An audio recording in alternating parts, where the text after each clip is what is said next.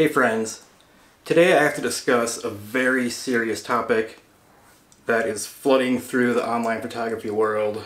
This is such a dire topic that I've chosen to shoot it in front of the ugliest sponge painted wall in my house, just so that there's no illusion of happiness in this video. In fact, this photo is too happy for this too, so we need to get rid of it.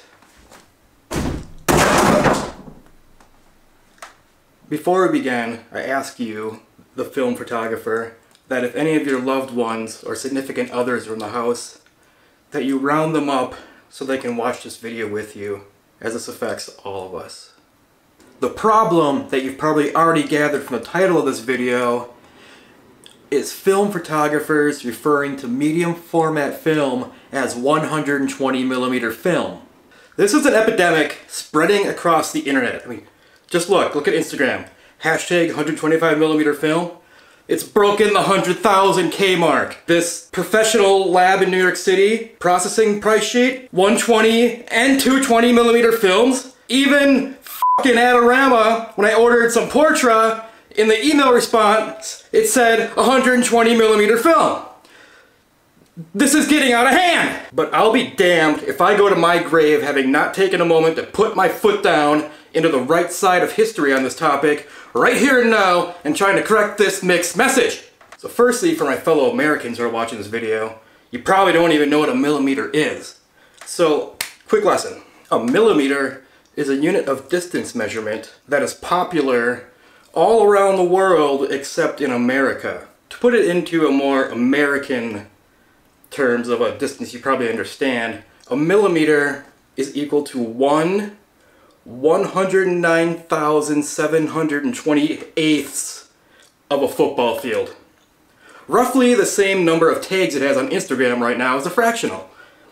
So now that you understand that that's a very tiny distance, let's continue on why it's not 120mm film.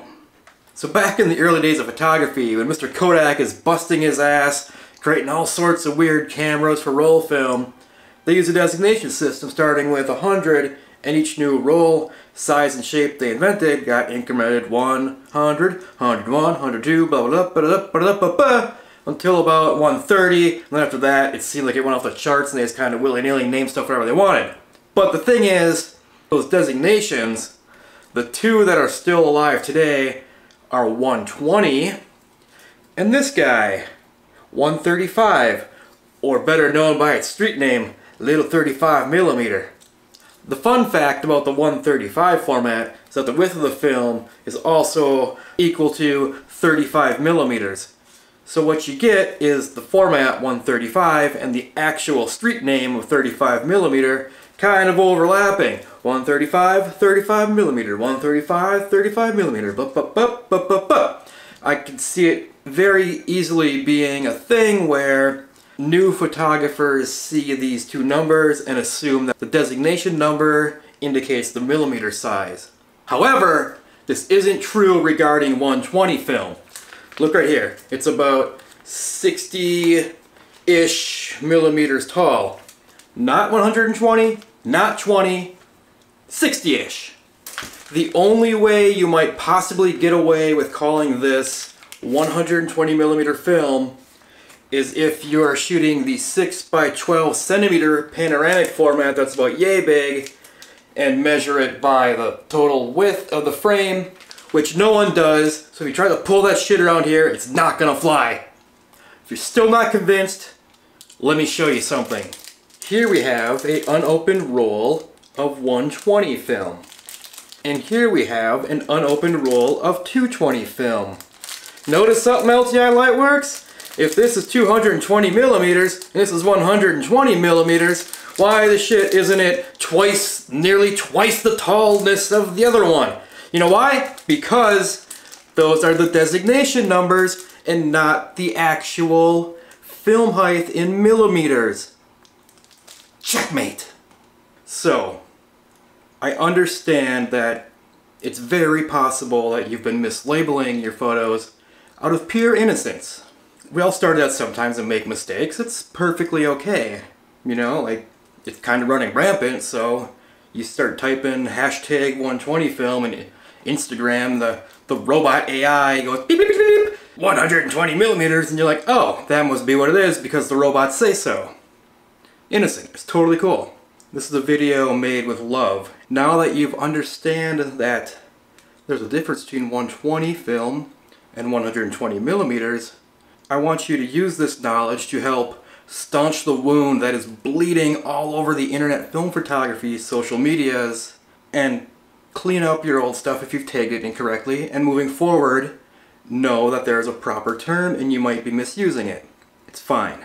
So now I have just a little bit of homework.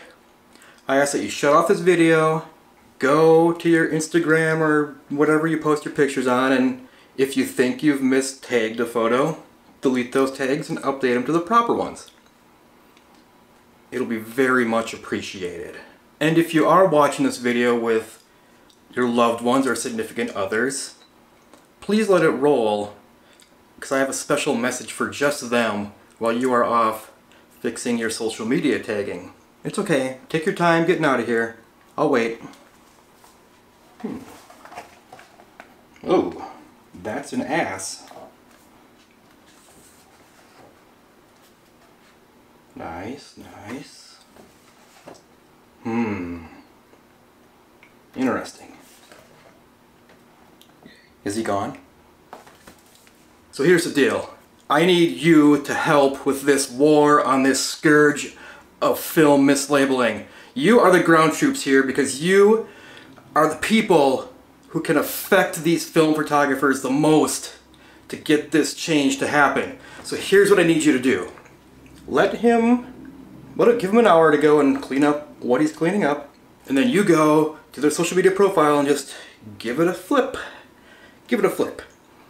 If anything says hashtag 125 millimeter film or any variation of that, it's time to lay down the law. Here's what you do. It's gonna be hard, but sometimes you gotta be stern with those you love. You need to first take away the keys to his Hasselblad, and you're like, you gotta be stern. I mean, you love him, but this requires some hard love. And you'd be like, Jonathan, you're not getting these keys back until you clean those tags up off of your social media profile. Like, I love you, but if you don't know what 120 millimeters is, what's in the future when you mismeasure something else and it totally ruins our relationship? Like, what would your dead father think? He was a carpenter! And then, just give him a week. Check the media, and if it still has the 125 millimeter tag, you break up. It's that simple.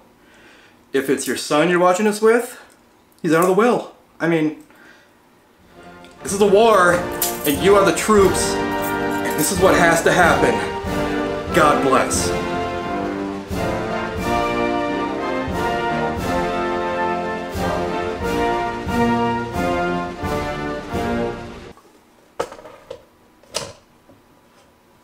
I didn't break it.